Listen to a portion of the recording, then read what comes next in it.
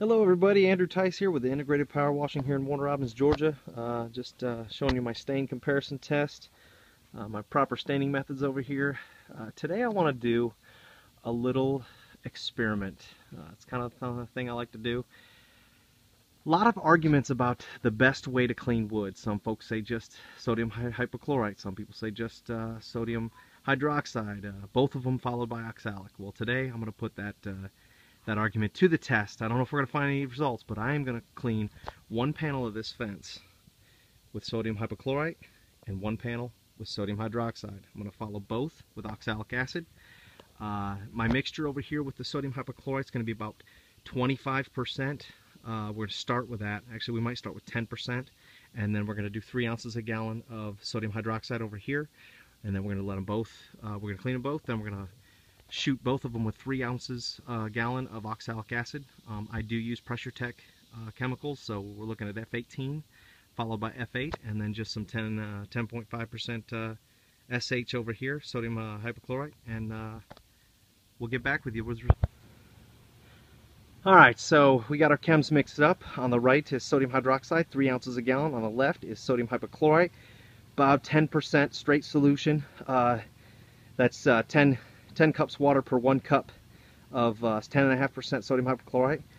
We're going to do the one on the left with sodium hypochlorite, one on the right with sodium hydroxide.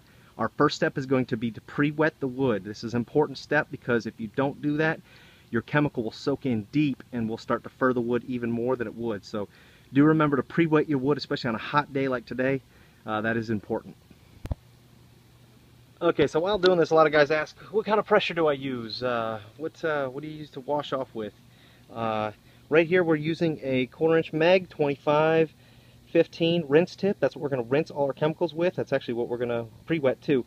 So never too much pressure.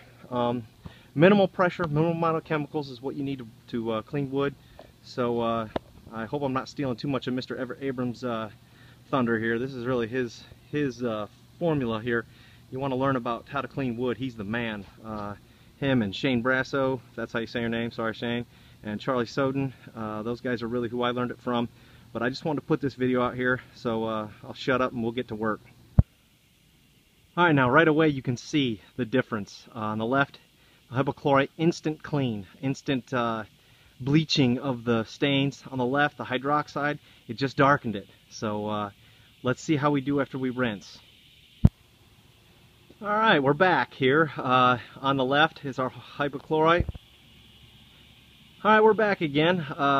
Here, done with these two panels. On the left is our hypochlorite, on the right is our hydroxide. You can instantly see the difference. The one on the left is a lot lighter, the one on the right is a little bit darker. How that will end I don't know. I will say this though, I was extremely wrong about something. I can't remember the gentleman's name I just sent a message out to that I said that hydroxide would not fur the wood as much as hypochlorite would, and I was wrong. Hydroxide does indeed fur the wood more than the hypochlorite, but the wood on the hydroxide is much richer. You can see the grain more. If you get up close here, you can kind of see. You can see your fur here, right here. You can really kind of it'll really show up once we dry it. But on the left here, it's not as bad on some of the boards. I mean, some of them do have fur. It's all going to have fur because it's a rough cut pine fence. But this is pressure treated pine. Couple notes on application and pump up sprayers and mixtures and all that.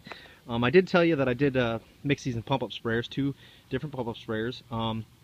Hydroxide does have a shelf life, or a half-life, not a half-life. It does have a lifespan once you mix it together. You don't want to really go mixing it the night before.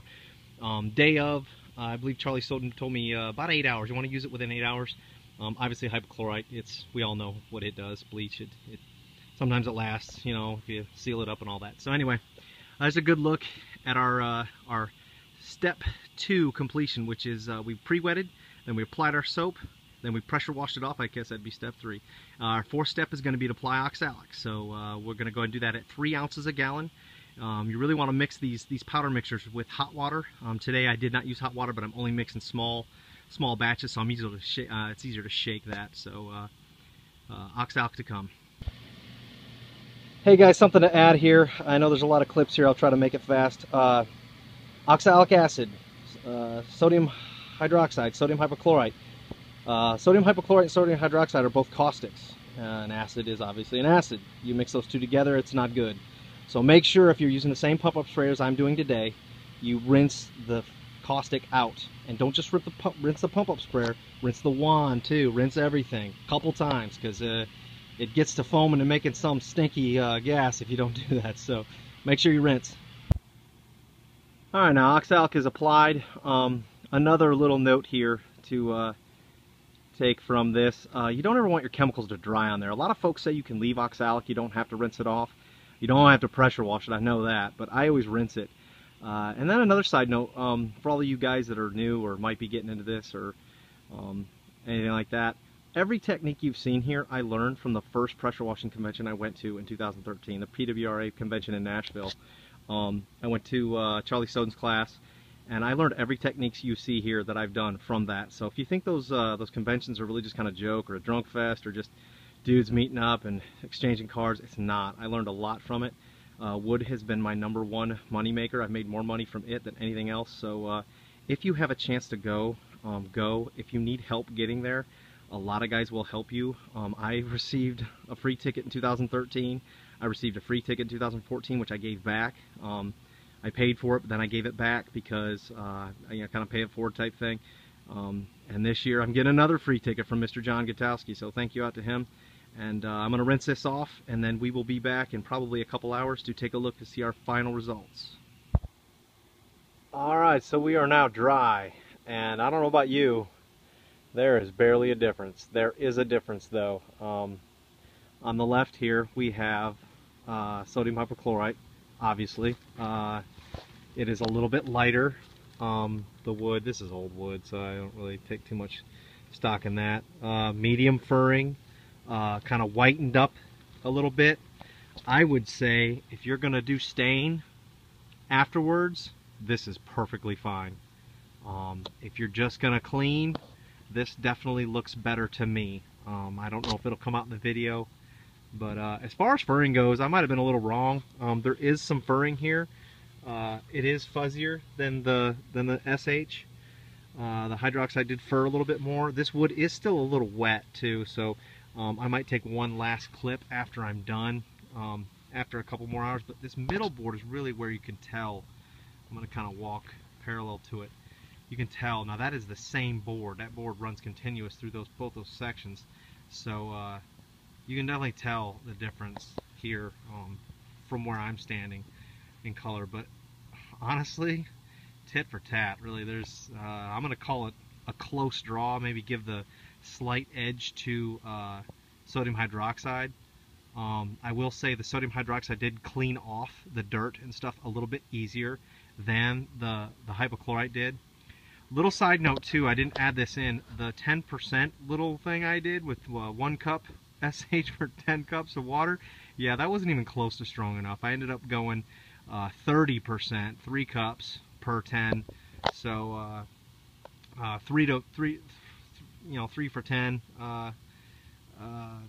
That's kind of the way I went. I had to add a couple, cups to my next mix and kind of do it again because it just didn't do it. And even then, there's still a little green up here, right here from the SH. And that's probably more my error than the chemical's fault. But hydroxide definitely is my chemical of choice. It still will be. Cost comparison, it's about similar for me. I pay $50 for 10 pounds of hydroxide. I pay $2.73 a gallon for 10.5%.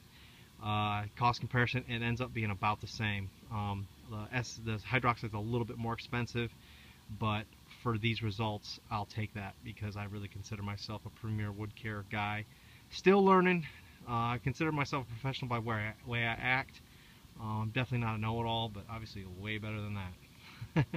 So there you guys go. Please give me any questions. Shoot any questions at me. Any concerns, any corrections, any information you guys have for me, please keep it coming. And I look forward to seeing all of you at the convention that watch this. And thank you for watching.